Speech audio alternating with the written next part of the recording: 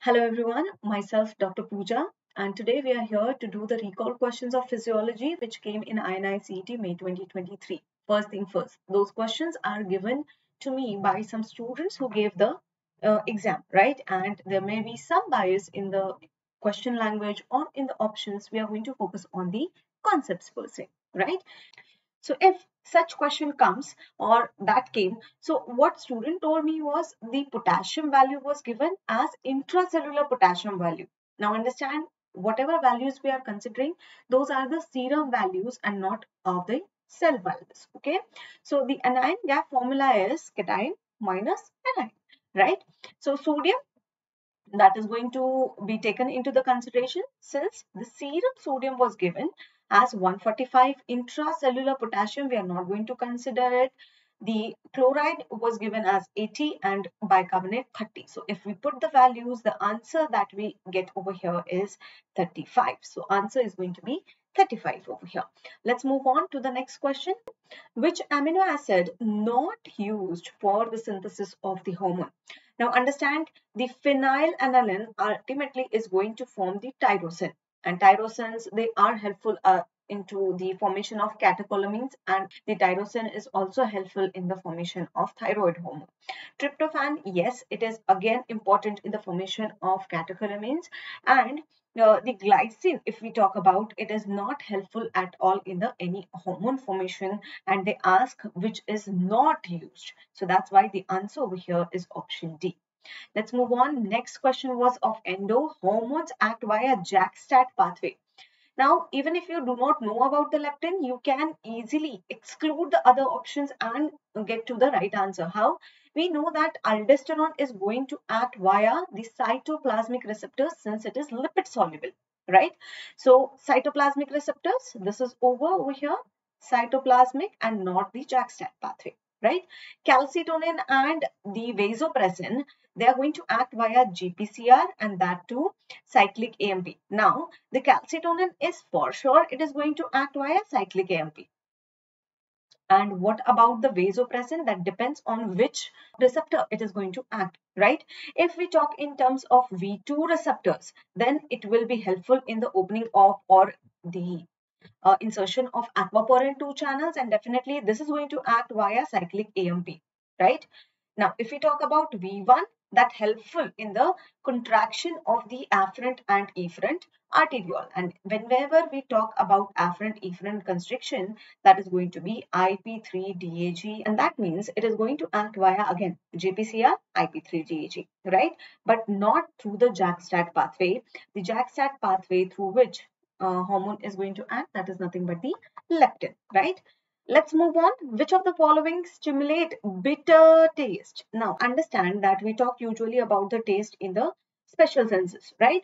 So, what we talk, aldehyde amino acid, they usually give us the sweet sensation, right? And amino acid can give us umami taste also. Monosodium glutamate, you remember that? Monosodium glutamate, right? Hydrogen ions, we always say that the hydrogen ion, such as the which are present in the acids, such as the citric acid, they are going to give us the sour taste and not the bitter. So the alkaloids are going to giving us the bitter taste. Next, such kind of graph was given in the exam, right? So now how you are going to identify which hypoxia it is there? I have given the answer over here, that is anemic. How? Now look over here, what is happening to the arterial and venous oxygen per deciliter, right? Oxygen ml per deciliter, and that is decreasing over here. The content is decreasing and not the partial pressure of oxygen. Don't get confused with that, okay?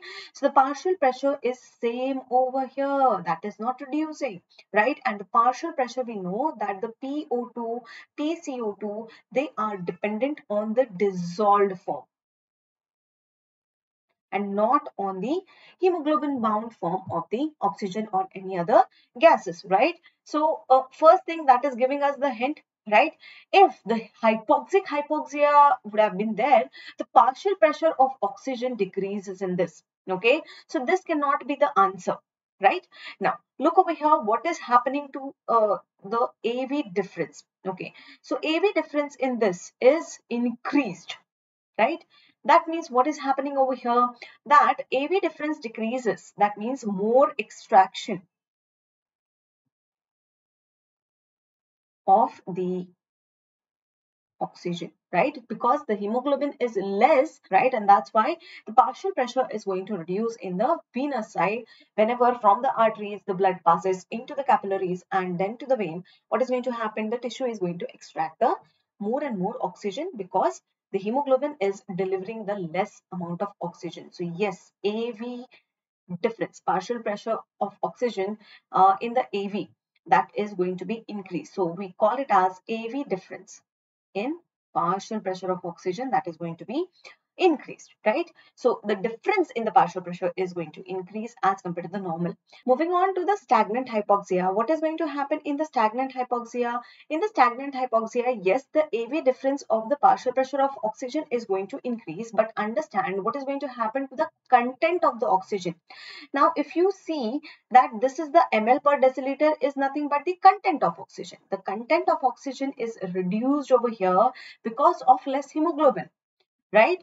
But in the stagnant hypoxia, the problem is in the circulatory system and not in the any other system. So over here, the content of the hemoglobin in the stagnant hypoxia will be normal. It won't reduce. Okay, so that cannot be the answer over here.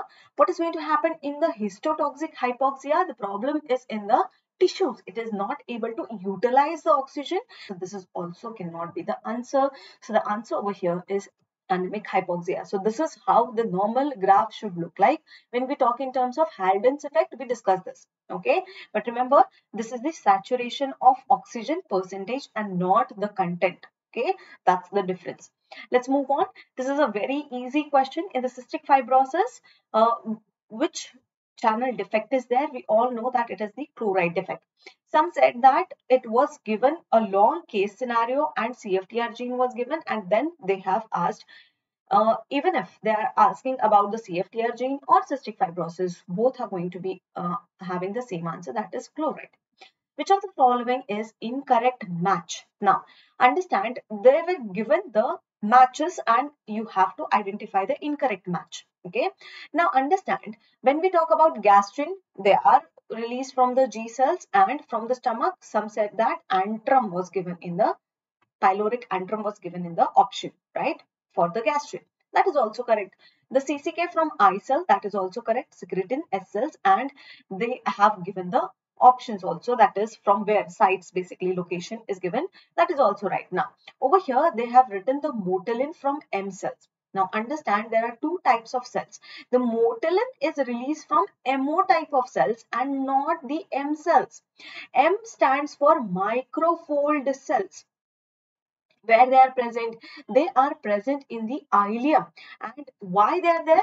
Especially they are present at the location where you have the Peyer's patches, right? So Peyer's patches. Now they are going to help us in what thing? They're going to help us in the immunity. What they're going to do in the Peyer's patches, they are helping us to identify the antigen and transfer the antigen and not in the release of motilin. So this is the incorrect match. Okay, you have to be careful. This is the M cell and not the MO cells. Okay, let's move on. All of the following vessels show Windkessel effect. What is Windkessel effect? That the arteries, whichever are elastic or they have elastin fibers, what they do, whenever the pressure is applied on their walls, they stretch like aorta. So aorta is going to stretch like this. What is going to happen during the ejection? The pressure is going to be applied and it is going to be stretched. And once the ejection is over, what is going to happen? Again, it will come back to its normal position and whatever blood was there into that stretched aorta, that is going to come into the circulation. And because of that, we do have diastolic blood pressure. Now understand, for that we require elastic type of arteries which are having more elastic fibers, okay, and they are present in the aorta and large arteries, right, such as carotid, pulmonary artery, all these things. Now understand, if we have to choose between the renal artery and radial artery is the direct branch of the aorta, right, and the radial artery is more in the periphery. and it is containing less amount of elastin. So most appropriate answer over here is the radial artery. Towards more periphery you go, less will be the elastin fibers, right? Let's move on. Which of the following has maximum thermogenic effect? We know that whenever we eat proteins, what is going to happen? More and more metabolism is stimulated. So metabolic rate is increased by 15 to 30% after the eating of or digestion of protein.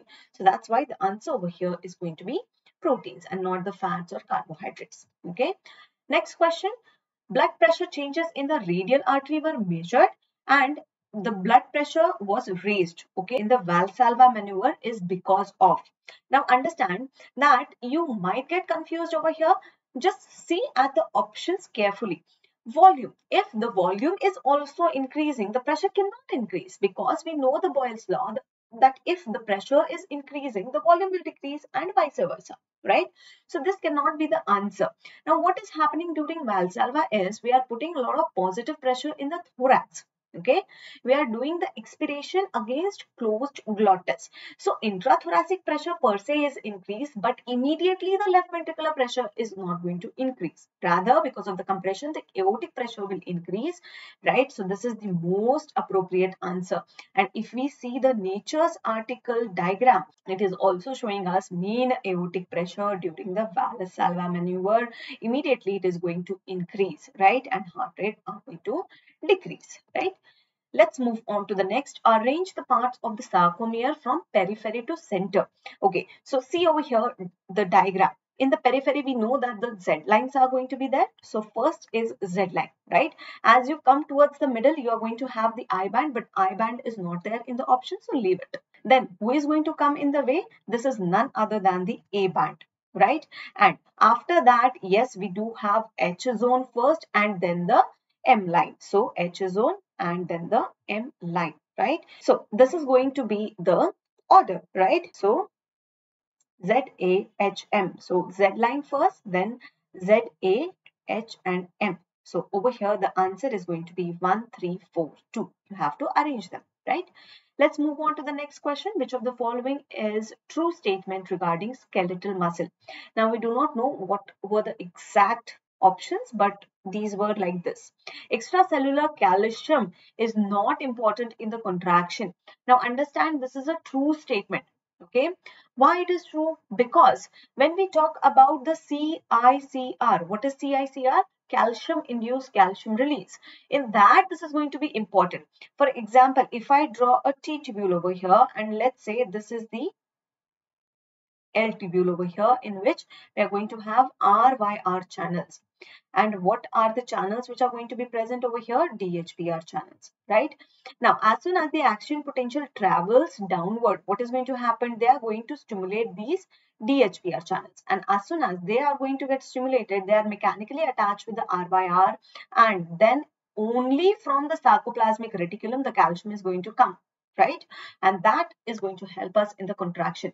But if we talk about extracellular calcium, the DHPR is just getting activated and they're helping us in the opening of RYR.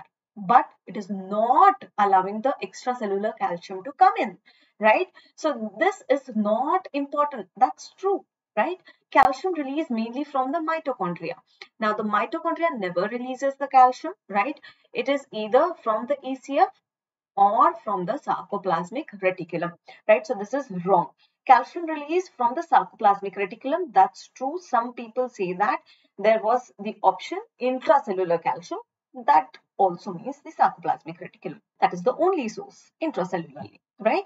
Voltage gated calcium channels on the sarcolemma has no role in EC coupling. Now, understand that voltage gated calcium channels, they are nothing but DHPR. Yes, they are calcium channels. It's just that they're not going to open up in the case of skeletal muscle, right? They're going to open up in the cases of smooth muscles and cardiac muscles, right?